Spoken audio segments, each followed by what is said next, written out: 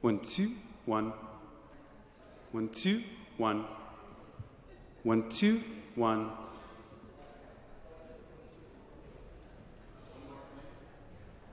1, 2, 1.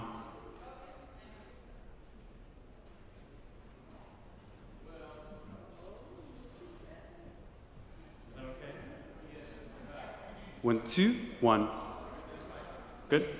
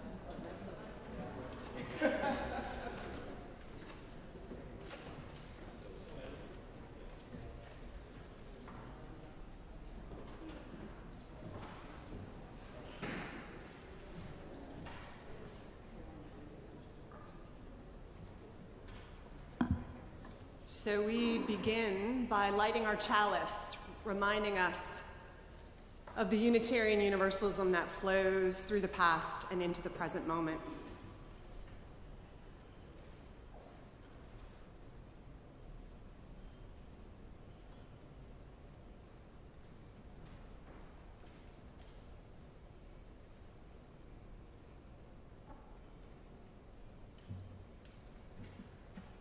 Welcome, everybody, to the first Unitarian Universalist Society of San Francisco, a place that's been the home to the liberal heart since 1850, in a sanctuary that's the third for this congregation to occupy, dedicated in 1889. The ministry here most formatively shaped by Thomas Starr King, who served here from 1860 to 1864, saving California for the Union, and dying at 39, like other great martyrs of the civil rights movement in our country's history, having secured just that. We are here so happy to be hosting and co-sponsoring this event, co-sponsoring both with the Men's Committee of Boston and the Starr King School of the Ministry, because our connections go deep and wide tonight. First, of course, is the legacy of holding our progressive and Unitarian Universalist values up for review, the ongoing challenge to our inheritance that is forever the heretic's journey. It's one reason we're happy to host tonight's lecture, asking how our values speak to the present moment that is very much a part of the arc of these lectures and our constant challenge. And there are other connections that thread through tonight. The men's lecture was endowed by a member of the First Church in Boston, where I did my internship under the late Reverend Dr. Reese Williams. Former men's lecturers include now retired Minister David Keyes, who is a member here, and the late Reverend Victor Carpenter, who passed away last year, but served here from 1988 to 1993. The Reverend Dr. Colin, Bossen, who is our lecturer tonight, is not only a beloved colleague, but was a member here before going to seminary. Personally, I am thrilled to share the days with Reverend Rosemary Bray McNatt, the president of the Starr King School of the Ministry. Rose and I both started new ministries in the New York area at the same time, in August of 2001, just a month before two planes struck the Twin Towers. And we were thrown into ministries, the pain and the demands of which we could not imagine. The trauma response ministry that she and others created in response to those events is still, I would say, one of the gifts that was rent from the ashes of that time, that shows up now when asked wherever tragedy strikes and people need help finding a way through. Finally with us is Dr. Anthony Pinn, a professor at Rice University in Houston. From the great state of Texas, where my father was raised, and which cannot be left out of any magnetic pull of power centers. So tonight we have the confluence of Boston, King's Chapel and First Church, New York, Texas, and California weaving through this hour, these couple of hours of Unitarian Universalist happening. So thank you all for coming. Thanks to everyone who's joining us via the webcast from across the country. Welcome to the second lecture of the 2019 Men's Lecture Series. I would like to invite now Bill Kuttner from the Men's Committee to begin our evening. And when he's done, Rosemary Bray McNatt will introduce our speakers. Welcome.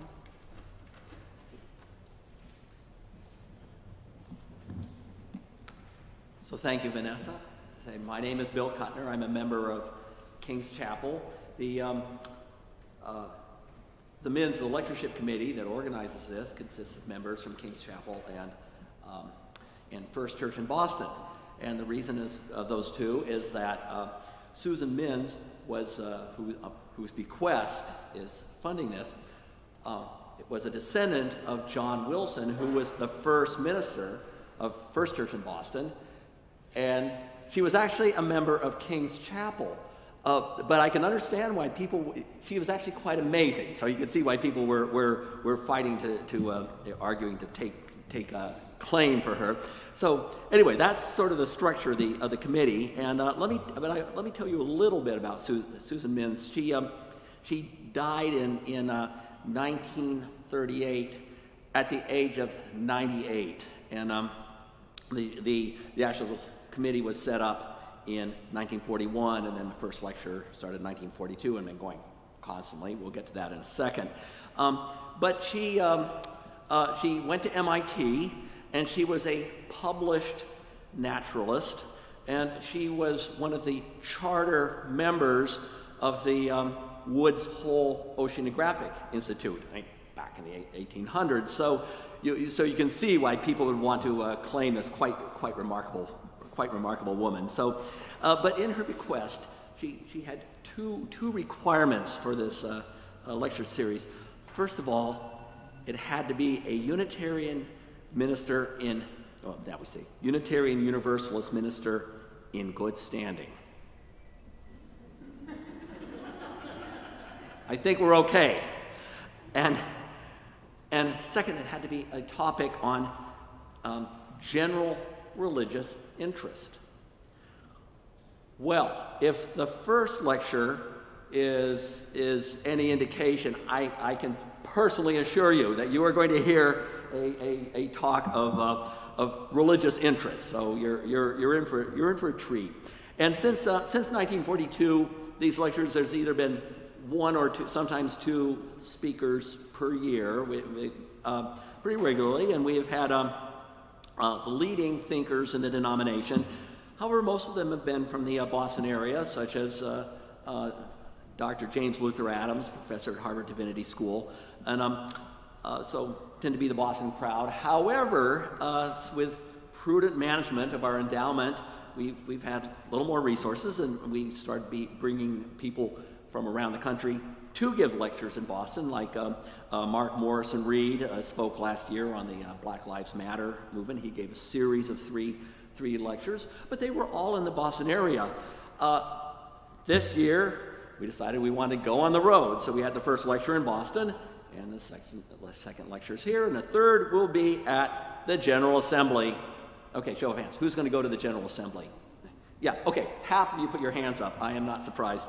And the respondent will be the president of the denomination, Reverend Susan Frederick Gray. So this is an important program. And the last thing before I wind up my talks is, do check our website.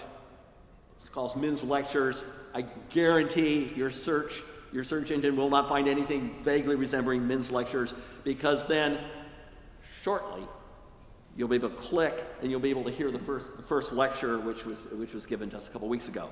So that is those are my comments. Enjoy your evening.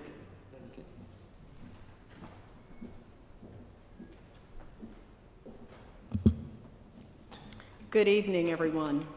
And a special hello to those of you who are on the live stream.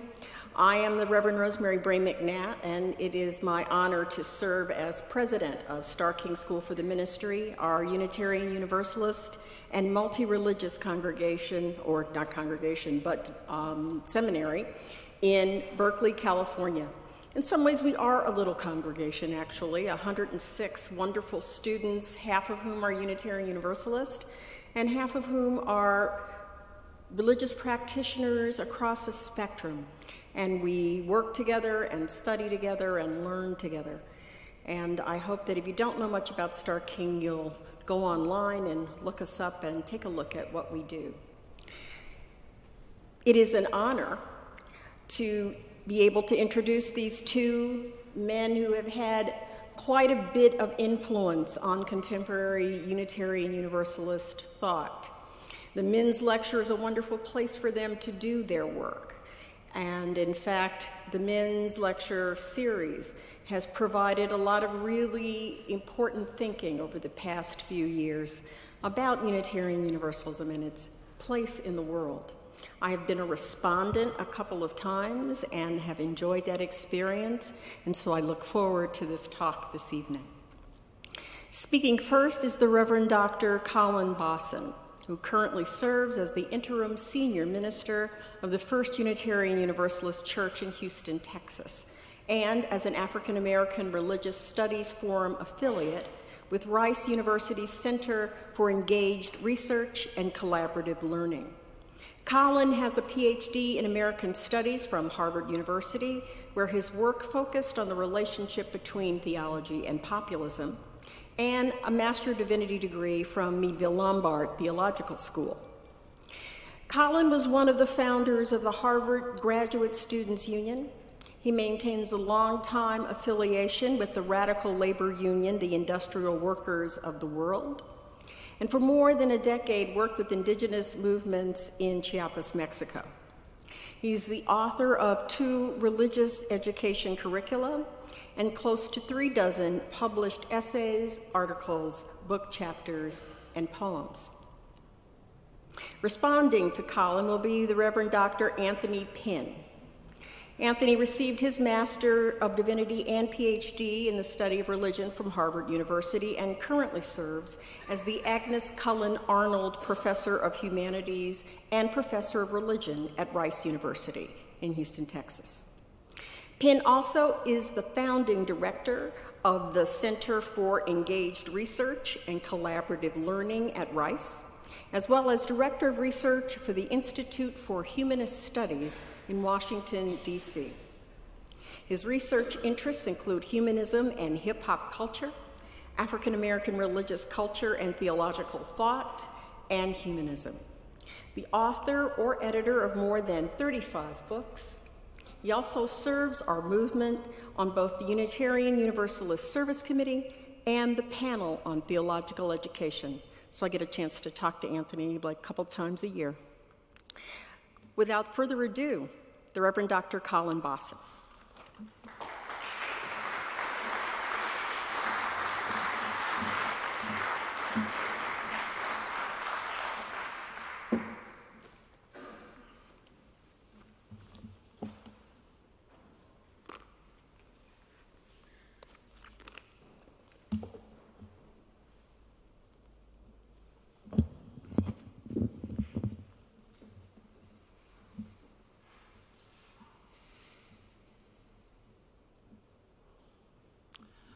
Before I begin, I'd like to thank you all for coming out this rainy Saturday evening or listening online.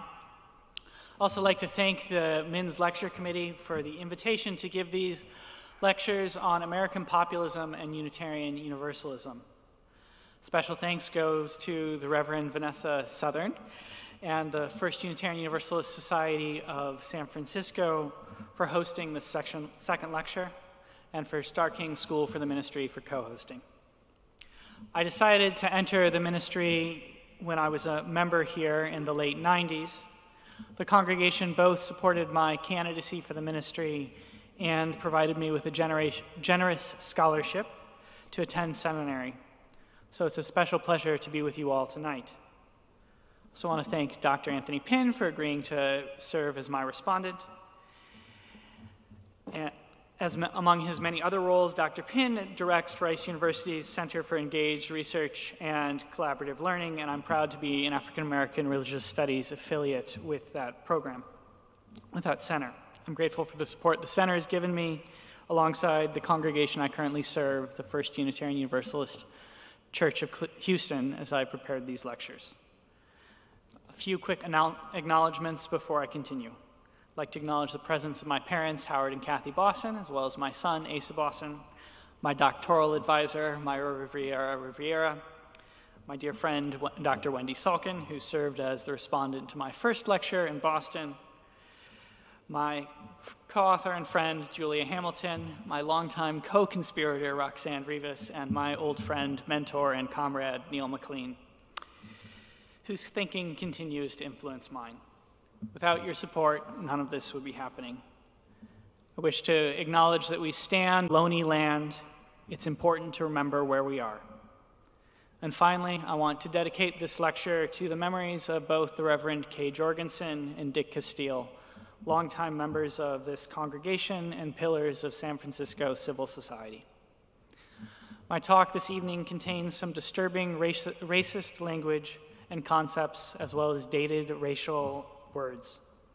I'm devoted to the analytical work of dismantling white supremacy. What I'm presenting to you is offered in that vein. I apologize in advance for bringing the thoughts of avowed racists into the room. I believe that if white supremacy is to be dismantled, it must be understood, and understanding it means understanding it on its own terms. With that, the social question: Unitarian social ethics in the progressive era. You called us rowdies, eh? Those were the last words that the Reverend Ethelred Brown heard before being knocked unconscious by a blackjack. It was January 1928. Brown was serving as the minister of the Harlem Community Church, the congregation he had founded 8 years earlier. Marcus Garvey, the leader of the Universal Negro Improvement Association, also known as UNIA, had been deported back to his home country of Jamaica a scant month prior.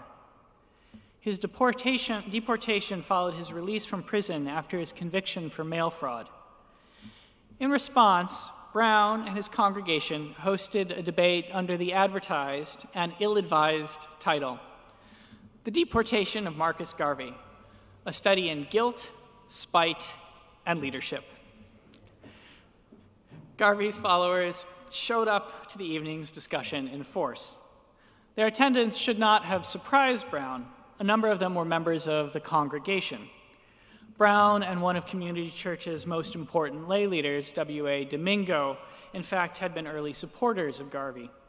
In Brown's case, he had served as the assistant treasurer of the Black Star Line Corporation, a shipping line organized by Garvey as part of his Back to Africa strategy. For a brief period before becoming disillusioned with his fellow Jamaicans' bitter anti-white propaganda. Brown felt that Garvey's views were diametrically opposed to his Unitarian theology. As for Domingo, he was the founding editor of the Negro World. The newspaper started to support what became known as the Garveyite movement, and had edited it for about a year before the two men had a bitter falling out. The issue had been Domingo's socialism. He proclaimed a Christian version which held socialism as an economic doctrine is merely the pure Christianity preached by Jesus. In the atmosphere of the 1919 Red Scare, Garvey felt that this position imperiled his organization and forced Domingo to resign.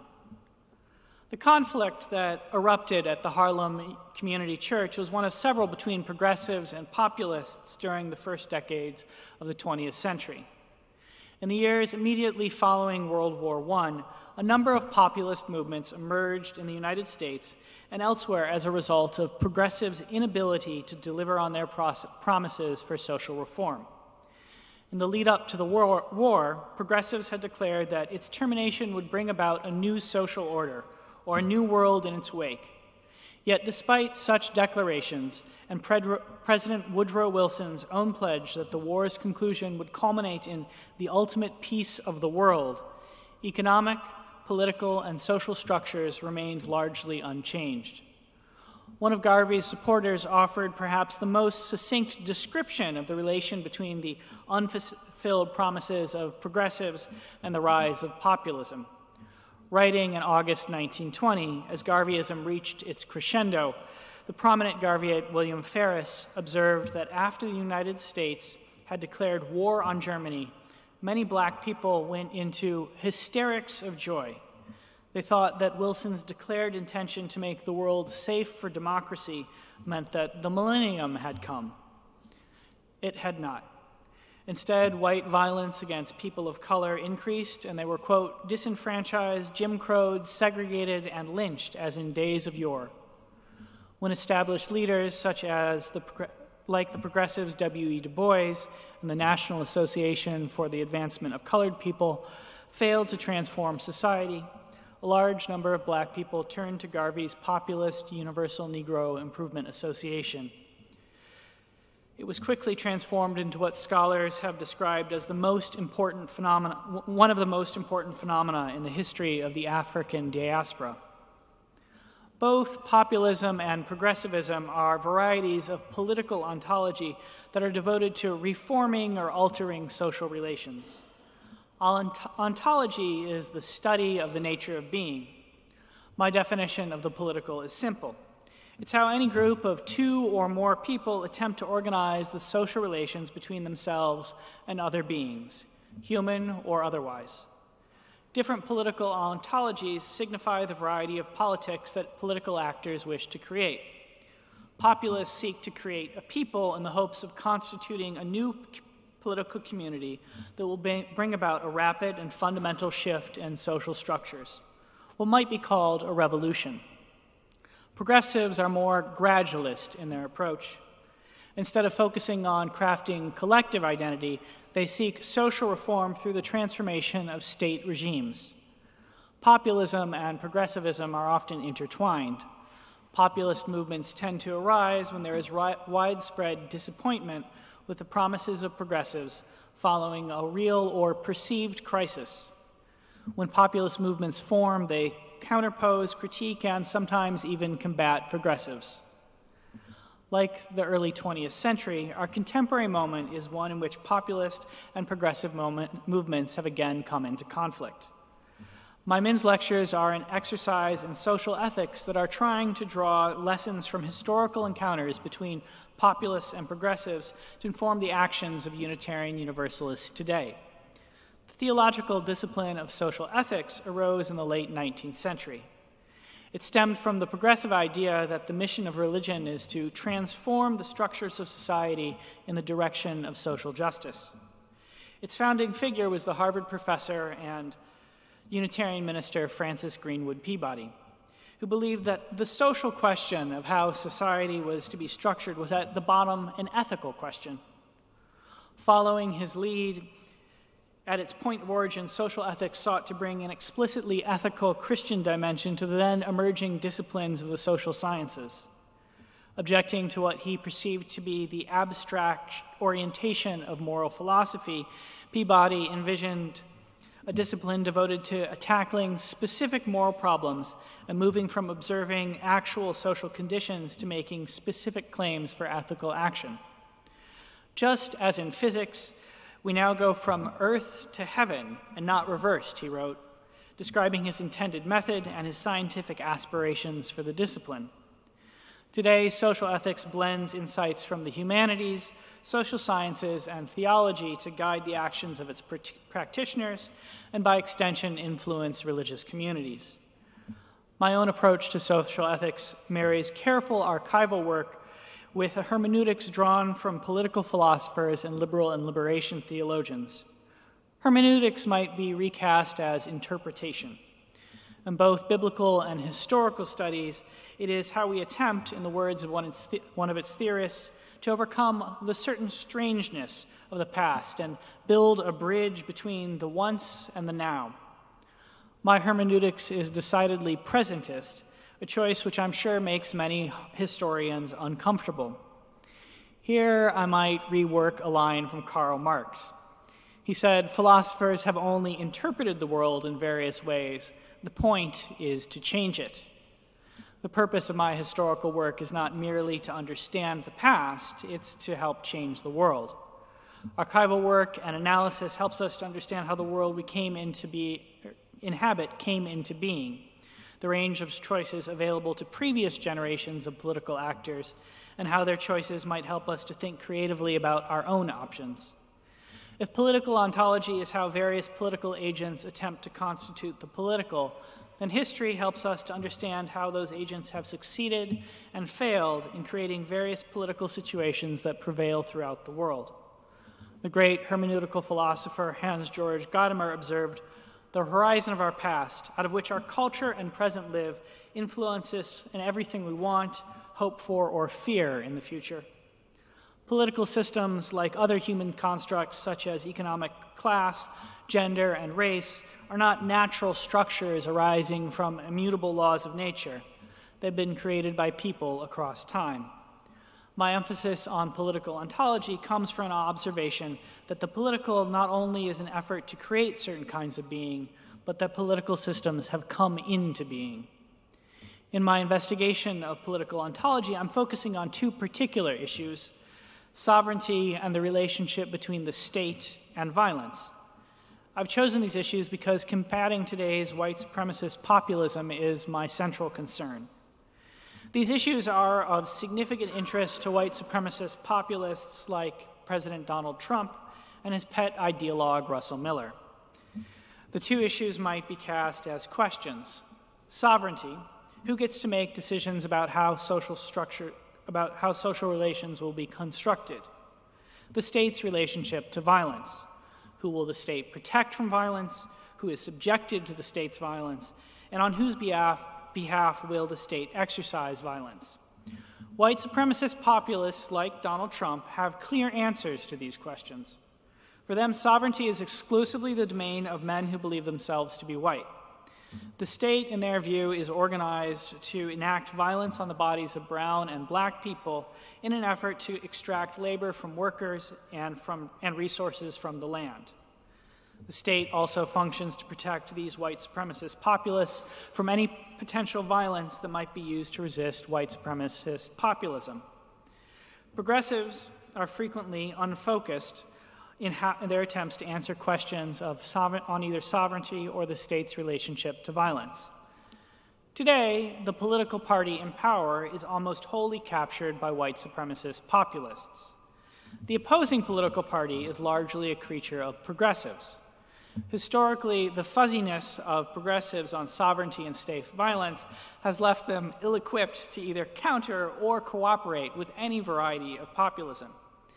If Unitarian Universalists and other variety of religious leftists are to be effective in either, to quote Mark Hicks, building the world we dream about, or resisting the white supremacist populism of the Trump regime, then we must move beyond progressive political ontology, imagine new ways of being political, and develop clearer understandings of our relationship to sovereignty and the state's relationship to violence.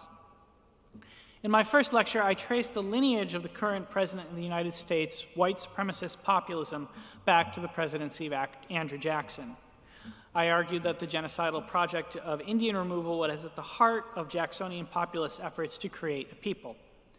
It entailed the casting out of the indigenous nations, the Cherokee, the Chickasaw, the Choctaw, the Cree, and the Seminole from the political community of the United States, the seizure of their lands for settlers of European descent, and the repurposing of those lands for chattel slavery and cotton plantations. I offered a definition of white supremacy, contending that it is best understood as a claim that the real and imagined rights and needs of men who believe themselves to be white should be prioritized over other beings, human or otherwise. And I argued that progressive political ontologies held by the Unitarians John Quincy Adams, John Calhoun, and Ralph Waldo Emerson and Margaret Fuller were white supremacist in nature and insufficient to counter or combat the genocidal project of Indian removal. In this second lecture, I will continue my account of conflicts between populist and progressive political ontologies. I will focus on two Unitarian progressives, the Afro-Caribbean and Harlem-based minister Ethelred Brown and the Anglo-American social ethicist Francis Greenwood Peabody, and their critiques of and struggles with two populist movements, the Universal Negro Improvement Association and African Communities League, commonly known as UNIA, and the Industrial Workers of the World, also known as the IWW or the Wobblies. In my first lecture, I was wholly critical of Jacksonian white supremacist populism. In the second lecture, I'll offer a more nuanced perspective on both the IWW and UNIA. As subaltern movements, their varieties of populism open up possibilities for collective liberation. They also contained within them more than hints of what Joanne Braxton has called organic universalism. She's defined this as a theological tradition that resists the division of humanity into the saved and the damned, and is concerned with the salvation of all souls, all beings. Each, in their own fashion, the IWW and the UNIA, cast organic universalist visions that sought to empower the historically disenfranchised and dispossessed while pronouncing visions of global community. In addition, they blended their populism with a prefigurative approach to political ontology. Populism and progressivism are both political ontologies that are future-oriented. They look forward to the realization of a different state of social relations than the ones that currently exist. In contrast, in prefigurative ontologies, the future is now, means cannot be separated from ends, and its adherents are required to act as if one is already free. Or, as the Wobblies put it in the preamble to their constitution, they hope to form the structure of the new society within the shell of the old. And now, with that scholarly throat-clearing out of the way, we return to the evening in January 1928, when the Reverend Ethelred Brown was hit on the head with a blackjack. The injury was bad enough to send him to the Harlem Hospital. For weeks afterwards, he was required to wear a bandage under his hat. Brown probably should not have been surprised that he had received his head wound. Since UNI's formation a decade prior, more than a few of Garvey's critics had met with intimidation, physical violence, and at least in one case, assassination. Nonetheless, Brown seems to have been undeterred in his desire to both critique Garvey from the pulpit and offer Garvey's supporters the opportunity to respond. The evening's format was an innovative experiment stemming from Brown's humanistic vision for his congregation. It was uncommon for Unitarian churches, unless they were on the radical humanistic edge, to have public discussions after the preacher's remarks. The night's liturgy was inspired by the stated mission of the Harlem Community Church, to serve as a forum and a temple. This meant it was a place where we worship the true and good and beautiful and receive inspiration to live a life of service, while at the same time offering a space where mind sharpens mind as we strive to plumb the depths, span the breadth, and scale the heights of knowledge. In keeping with its mission statement, in Brown's congregation, the rational was viewed as the highest good in religion. Properly applied, the Unitarian minister believed reason led to freedom. As Brown put it, religion is an emancipatory power. It frees us from the shackles of theology, which are both unreasonable and dogmatic, and from creeds which never change. As the passage reveals, Brown's religiosity was primarily expressed in free inquiry in pursuit of religious truths. Such a view is suggestive of progressive ontology. Religious thought, it implies, is supposed to change over time, not hold static, and as it shifts, it should reach ever greater heights. It signified, in Brown's words, building a modern church for a modern age. Creating religious community for such an age meant that the pursuit of rationality in religion took precedence over either community membership or emotional experience. The lack of emphasis on either emotional connection or group belonging might help explain why the congregation never grew beyond a few dozen members, despite the stature that Brown and his congregants like Domingo enjoyed in Harlem, and an attendance that could sometimes number a few hundred.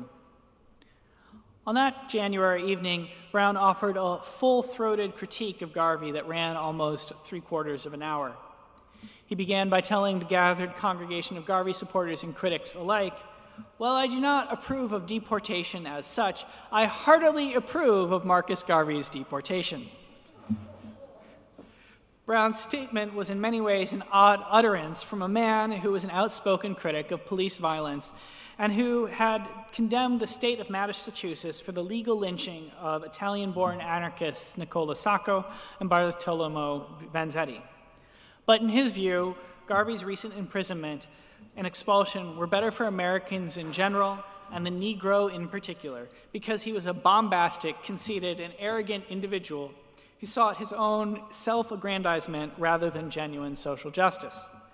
The Unitarian minister's reasons for criticizing Garvey were not unlike those of his fellow progressives. W.E. Du Bois and A. Philip Randolph. Du Bois thought Garvey a demagogue and called him the most dangerous enemy of the Negro race in America and the world, whose efforts blended dream, fact, fancy, and wish. The socialist and labor organizer, Randolph, had stated that Garvey's romantic and infantile excursions would set back the clock of Negro progress. As for Brown, he agreed with other progressive leaders that Garvey was not personally fit to be a great leader, and that the Black Star Line, his stupendous program of redeeming Africa, was a masterstroke in propaganda that had crashed on the shores of reality and ended in an expensive failure. After informing his listeners that Garvey's efforts were nothing more than impossible promises, he told them that people who followed his former associate were tools, not men. The Garveyites in the audience did not take Brown's inflammatory criticism of either them or their leader well. After the Unitarian minister finished speaking, he opened the floor to public discussion. A UNI leader named Abdul Karim then spoke for 20 minutes. When Brown suggested that he might limit his comments so that others might speak, the Garveyites decided to leave the meeting in mass. As they approached the door, Garvey made the injudicious remark to the remaining gathering, "Now that the rowdies are gone." Brown's comment is revealing to the preconditions necessary for the kind of dialogue he sought to create. Political opponents or people with discordant views needed to commit to moral suasion and refrain from physical force or violence in their attempts to win arguments. It was an almost incoherent position for someone who applauded the use of state violence to remove Garvey from the political community of the United States. And so it might not be that surprising that after Brown made his incautious comment, something like pandemonium erupted. One of the Garveyites made a grab for the collection plate, crying, "And we give him a big collection too." When she was stopped by two of the congregation's lay leaders, Brown grabbed the plate and tried to slip out the rear door. He made his way into the anteroom only to discover that it was already occupied. He was promptly beamed on the head and sent to the hospital. In Mark Morrison Reed's view, the conflict between the Garveyites and Brown was primarily about intellectual freedom, and the principal value of the Harlem Unitarians was intellectual inquiry and dialogue. Other major interpreters of Brown, the other major interpreter of Brown, Juan Floyd Thomas, makes a similar argument in his analysis of the event, observing that it was organized in the spirit of promoting an open exchange of ideas. In his analysis, Mark Morrison Reed makes little of the substantive differences in Brown and Garvey's beliefs. Instead, he observes the connection between religion and politics that the Harlem Unitarian Church often made was frequently not a harmonious union. The idea that a nonviolent exchange of ideologies is desirable or even possible requires a particular political viewpoint. As Hannah Arendt observed, and recent events in Syria and elsewhere have proven all too true, when nonviolent movements meet political systems without good reason for their restraint, the result is not social transformation, but massacre and submission. In order for anything like free inquiry to take place, an entire intellectual scaffolding prioritizing rationality and moral suasion has to be erected. It would be ahistorical to believe such scaffolding is widely shared across the United States. As I detailed in my first Min's lecture, white supremacist populists like Andrew Jackson and Donald Trump do not care about it at all. Brown's interpretation of the relation between Unitarianism, tolerance, and freedom of belief was on full display earlier in 1923 when he gave another sermon about Garveyism. He delivered it shortly after Garvey had been sentenced to a 5-year prison sentence for mail fraud. In the sermon, Brown struck out for the middle road and invoked the progressive desire for social peace when he told his congregation that he wanted to approach the Garvey movement between two fires, as neither a fanatic defender of Garvey nor a bitter enemy.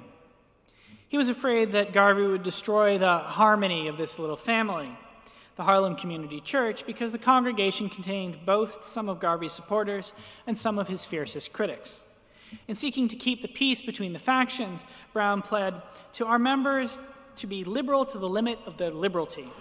Such liberalism, he told his flock, was central to a religious community that allowed its members, as it encouraged its minister, to express fearlessly my political, social, theological, and philosophical questions.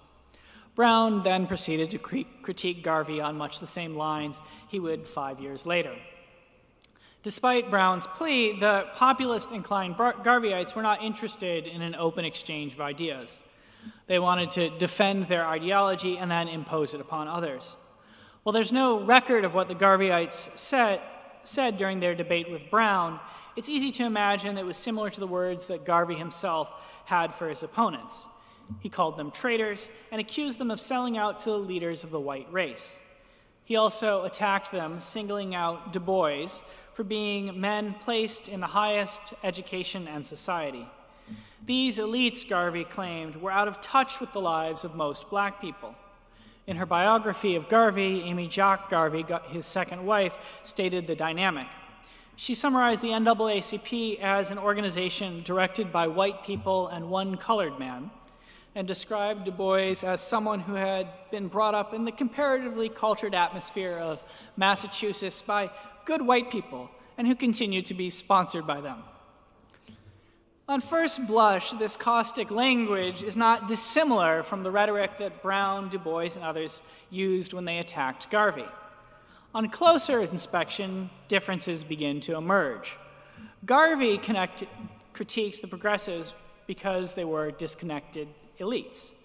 The progressives, in contrast, went after Garvey because they viewed him as a dangerous demagogue whose charismatic propaganda and impossible promises beguiled the gullible. The distinction is actually ontological. In their construction of a people, the populists purport to represent the will of that people. Implicitly, they follow the teachings of the French philosopher Jean-Jacques Rousseau that a community, a people, is able to join together around an issue or position and then enforce their common interest.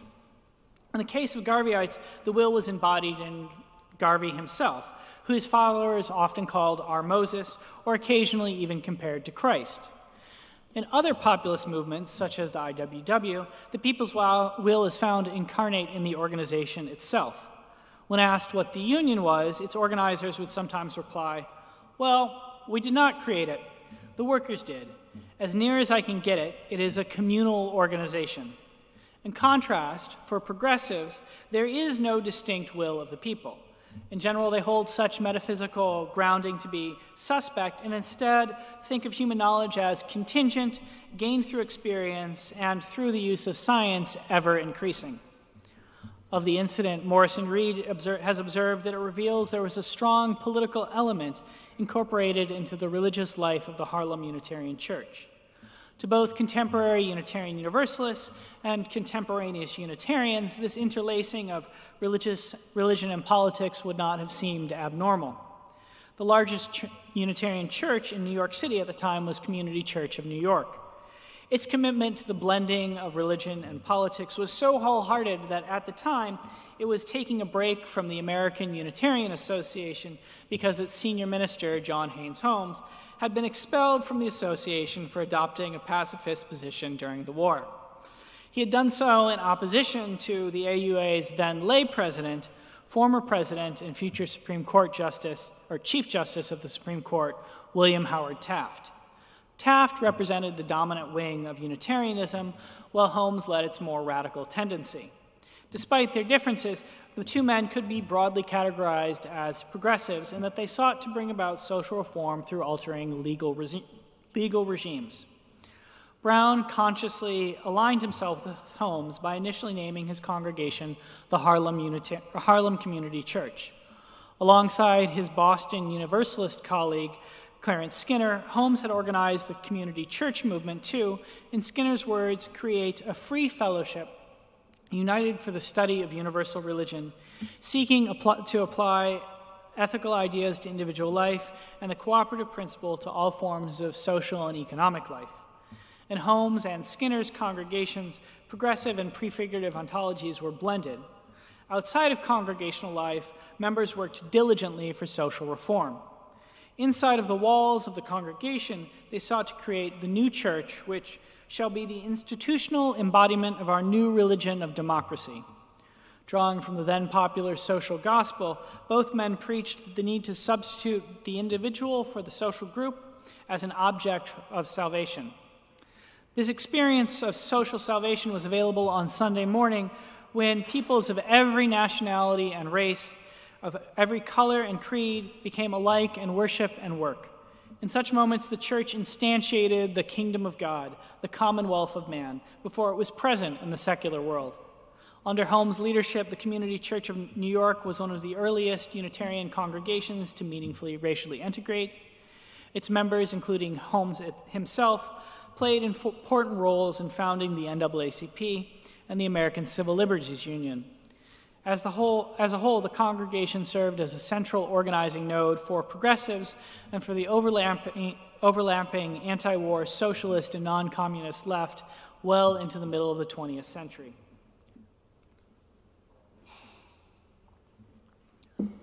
Holmes was a supporter of the Harlem Community Church and a sometimes guest in its pulpit. Brown described his congregation in similar terms to the community church movement. He said it was dedicated to the service of humanity.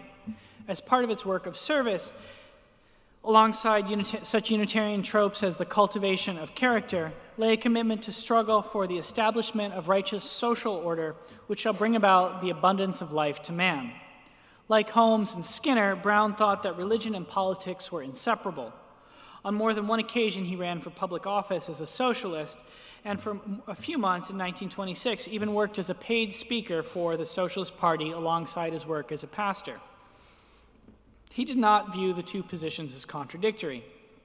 Instead, when writing AUA President Samuel Eliot for financial support for his congregation, Brown told Eliot that his paid political position lent to the prestige necessary to the leader of a radical religious movement. This was, no doubt, in part because as a paid speaker, he was able to avoid working as an elevator operator, which is how he normally supported himself because financial support was denied by that same Samuel Eliot. But it was also due to the greater exposure in the community for Unitarianism that his party work afforded him. Unfortunately, it seems that many Unitarians did not view Brown's connection to the Socialist Party the same way. He learned this when he solicited funds from white ministers for support for the Harlem congregation.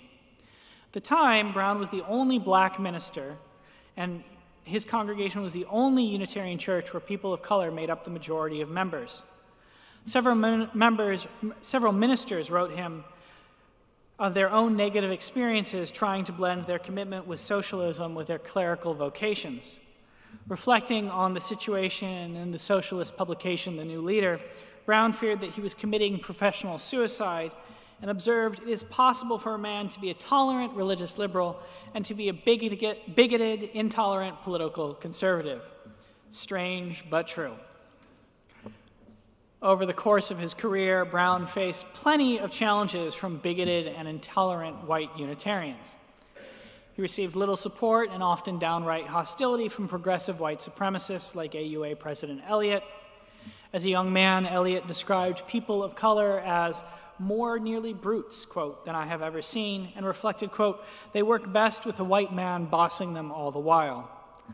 Later in life, Eliot served as a trustee for the Hampton Institute in Virginia, the vocational school for black people from which Booker T. Washington had graduated. By then, he appears to have adopted the political ontology of the previous generations of white supremacists, progressives, like his fellow Unitarians John Quincy Adams and Ralph Waldo Emerson. He rejected innate belief in racial inferiority in favor of a claim that one of the primary impediments to racial equality was black culture, preaching in one sermon that Washington was right that when he said, skill, thrift, intelligence, and character are the fundamental things for the race to secure. The task, in his view, was to properly educate black people so that they could be assimilated into what he thought was the superior white culture.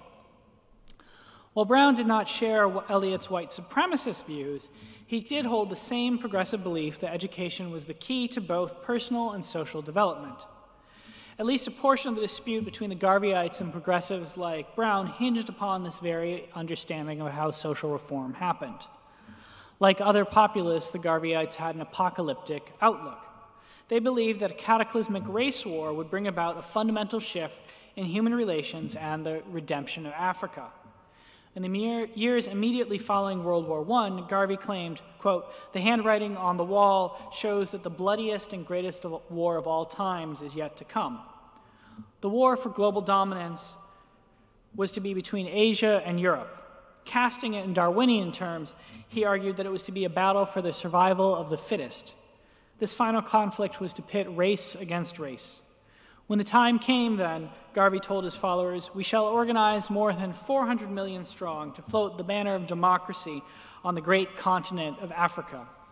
He dreamed of organizing all of Africa and the African diaspora into a single united people, so that through the force of arms there might emerge Europe for the Europeans, and Asia for the Asiatics, and Africa for the Africans.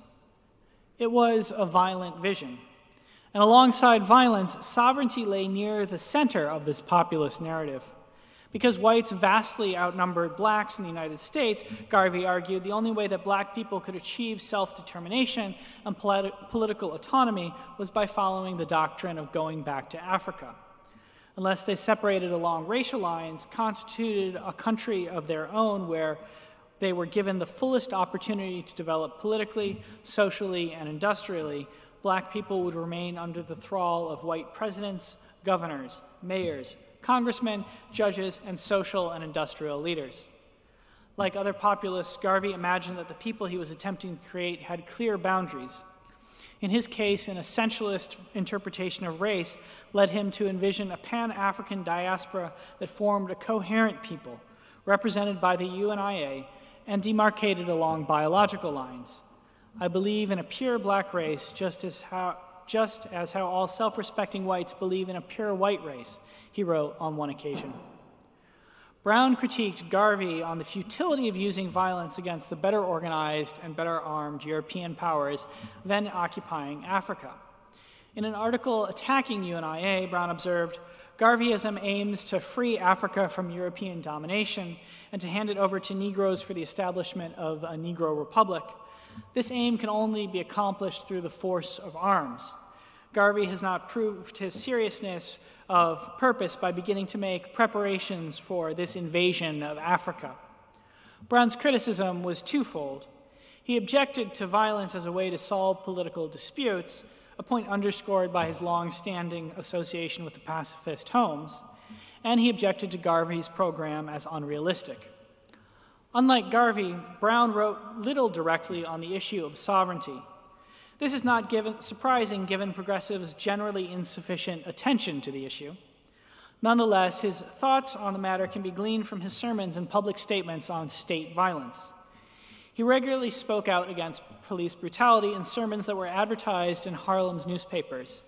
They had titles like "An Easter Dream," "The Birth of a New Harlem," "No Exploitation," "No Mugging," "No Police Brutality." At one point, he proposed the creation of the Society for the Prevention of Police Brutality. The mayor, sock them on the jaw. The police commissioner, shoot first and ask questions later. And his own, law must be administered in strict accordance with the law. He often paired his critique of police brutality with statements on the failure of law enforcement to protect Harlem residents from muggings. This underscored the way in which the police have historically enacted violence upon people of color in the name of protecting people from violence, even while failing to protect them from violence. Throughout, his message was consistent. The police have become brutal, defiant, insolent. Something definite must be done to curb these lawless officers of the law. Brown does not appear to have had a distinct idea of what that something definite was. His longest surviving texts on the subject of state violence are not on police violence against people of color, but on state violence against political radicals. This might seem something surprising to a contemporary audience, but at the time, violence against political radicals was endemic.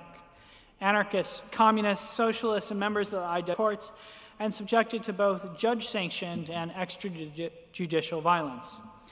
To offer the single example of the IWW, By my own count, between 1905 and 1927, perhaps as many as 250 Wobblies were lynched by vigilantes, executed by state officials, beaten to death by police guards, fatally denied medical treatment while in prison, or killed on the picket line by police officers and company guards. Alongside the dead, literally thousands of the union's members found themselves in jail, blacklisted, or evicted. Brown was particularly outraged by the execution of anarchists Sacco and Vanzetti. They were killed by the state of Massachusetts after a trial overseen by a judge who privately told another attorney, "Did you see what I did to those anarchistic bastards the other day?" The Community Church of Boston served as a major center for organizing the Anarchist Defense Committee. Holmes was an advocate for them as well. As for Brown, he devoted an entire sermon to their memory and the injustice of the judicial system on the third-year anniversary of their death. Striking what seemed like a contradictory pose, he argued, the courts of justice are our bulwark of democracy, even while noting that in their systematic imprisonment and punishment of political radicals, they have begun to show signs of infection and give forth the evidence of pollution. When he arrived at the subject of Sacco and Vanzetti, he let loose. Justice in America today is but a name, a farce, a travesty.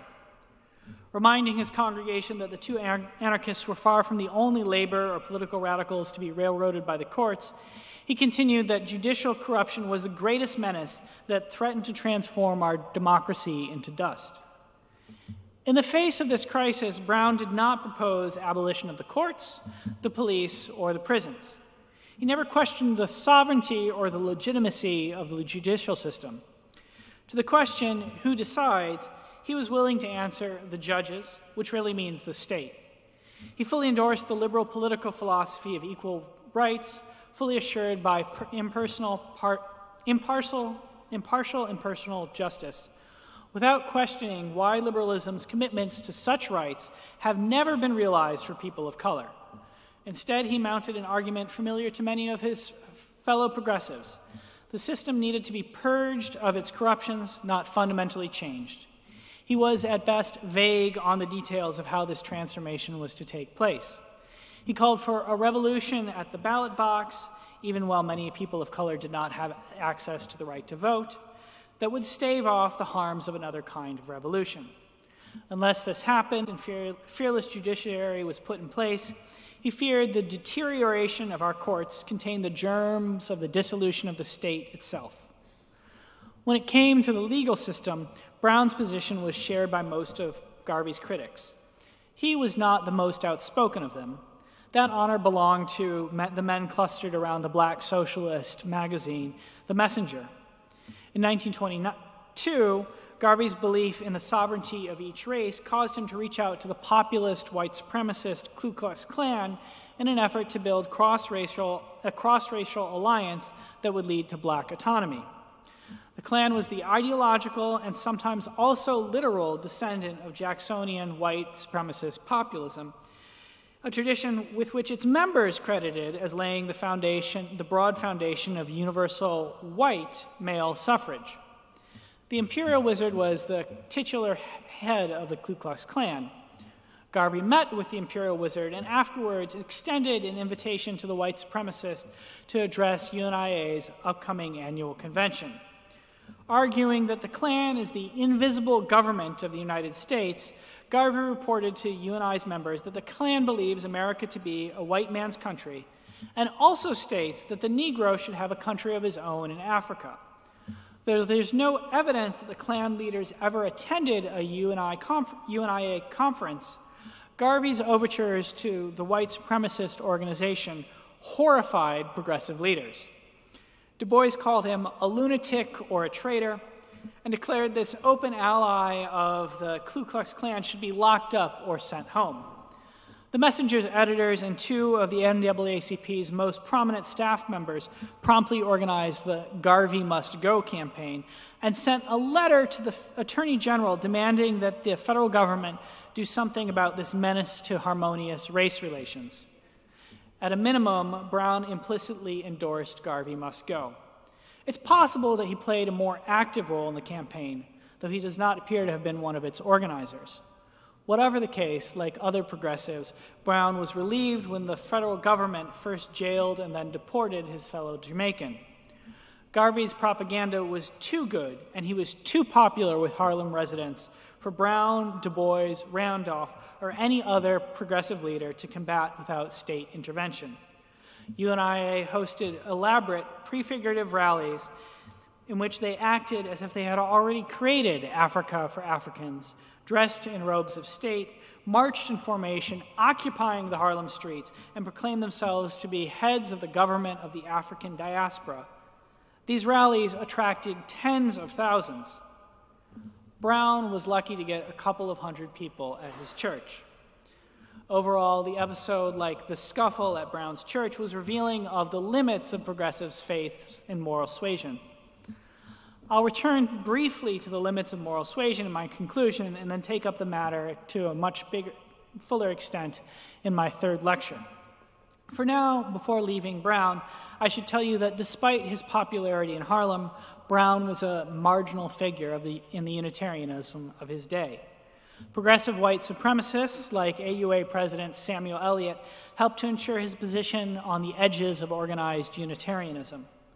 They denied his requests for financial support and only begrudgingly recognized his standing as a Unitarian minister, despite his degree from Meadville Theological School and his steadfast commitment to Unitarian theology. In recent years, his importance to both Unitarian Universalism and theology as a whole has grown. Despite leaving no full book text behind, he is now seen as a foundational figure in the tradition of Black humanism, which, citing Juan Floyd Thomas, Norman Allen Jr., and Anthony Pinn in turn, might be variously described as a redirection of the faith in the work of human heads and hands rather than heavenly help to resolve the problems of the world, a rational, human-centered life stance that is primarily concerned with life here and now, and Black self-control, self-assertion, and concern for the human family without a conscious discussion of this assertion's impact on traditional conceptions of divinity or ultimate reality. Whatever the precise definition, a study of Garvey and the Garveyite movement reveals that Brown's dispute with him was over political ontology, not theology. Garvey himself developed a Christology that blended Unitarianism and organic universalism. In a series of speeches, he declared, Christ was not black, Christ was not white, Christ was not completely red, Christ was the embodiment of all humanity, explained that each race must have a Jesus that looked like them, and called for black people to worship the black man of sorrows. William Ferris, literary editor of the Negro World, also published in the newspaper's pages humanistic sentiments that could have passed for Brown's own words when he wrote such passages as, "The black man needs to get his reward here and now rather than wait for it in heaven." In contrast to Brown, the Anglo-American Francis Greenwood Peabody was a central figure in early 20th century Unitarianism and the progressive movement. He belonged to an earlier generation than Brown. Born into the Unitarian elite of the middle 19th century, he graduated from Harvard College, Harvard Divinity School, studied theology in Germany, and served for 6 years as minister of First Parish in Cambridge before returning to Harvard as a professor in 1880. For many years, like his cousin, AUA President Samuel Eliot, he also served as a trustee for the Hampton Institute. Remembered in part for his championing of the introduction of the German social sciences into American universities, Peabody, alongside his friend William James, taught the generation that was to be the base of the progressive movement. At Harvard Divinity School, he educated hundreds of Unitarian ministers, including John Hames Holmes, while developing the theological discipline of social ethics. His method was to view problems of individual morality through a social lens, an approach that led his students to jokingly rename his most popular course, Peebo's Drainage, Drunkenness, and Divorce. Peabody was the last in the lineage of Harvard moral philosophy that stretched back to Henry Ware's 1805 acquisition of the Hollis Chair of Divinity for religious liberals. The tradition emphasized ethics over metaphysics and might be encapsulated in a statement by one of its adherents. A man is not a Christian in proportion to the amount of truth he puts into a creed, but in proportion to the amount of truth he puts into life. Harvard Unitarianism was principally the religion of an elite that functioned as a mercantile oligarchy and controlled the university, most of the city of Boston, and the majority of Massachusetts' state government. Historian Daniel Walker Howe has described it as offering an instructive example of a patrician class giving responsible leadership to its community. While many 19th century Unitarians were ambivalent about the role of the state in social reform, it was an essentially progressive movement. Its proponents believed in the power of education to slowly transform society and held that the moral elite essentially functioned as the conscience of society. Peabody taught at the university when it was still dominated by Unitarians, and with his brother-in-law, Harvard President Charles Eliot, he played a pivotal role in transforming both the college and the divinity school into non-Unitarian institutions. He helped shift the divinity school away from its sectarian role as a training ground for Unitarian ministers and to a non-denominational school for theology. He also ended compulsory chapel attendance for undergraduates, believing, quote, compulsion towards religion in the life of youth has bred repulsion from religion in the life of many a man. No less a figure than Ralph Waldo Emerson opposed the abolition of mandatory chapel attendance. Peabody, however, won the day and was able to successfully argue for volunteerism, believing that religion rationally presented can hold its place among the competing interests of the time. This volunteeristic approach to religion pervaded Peabody's progressive political ontology. He thought that social ethics began from cooperative action that was innate in human nature. He rooted this urge to cooperate in his belief that following the doctrine of St. Paul, we are members of one another. Where populists saw a divided humanity consisting of separate peoples and threatened by elites, Peabody saw an organic whole. The principal task was to educate people to accept and perform their role as best as possible. This approach to ethics came from an understanding of Christianity that could be distilled as the belief that the religion of Jesus is a religion of education. In his classrooms, he taught that social ethics itself was an elite enterprise because concerns about social justice only emerged when society neared the best condition. At such a point, individuals began to realize that underneath all the extraordinary achievements of modern civilization, there lies a burdening sense of social maladjustment. There lies the social question. Ultimately, he believed that social problems were fundamentally moral problems. Address people's moral shortcomings, and eventually the whole of society's problems would be solved. He encapsulated his theology. The beginning is individual. The aim is social. The way to make a world good is, first of all, to be good oneself. First character, then charity. First life, then love. He built off of this foundation in a sermon he preached at Harvard, where he instructed his students on how to think about problems of capitalism. Turning to a biblical illustration, he told them, Cain was the first philosophical individualist, the first laissez-faire economist. It is Cain's theory that causes trouble today. Where is thy brother, says God to the businessman?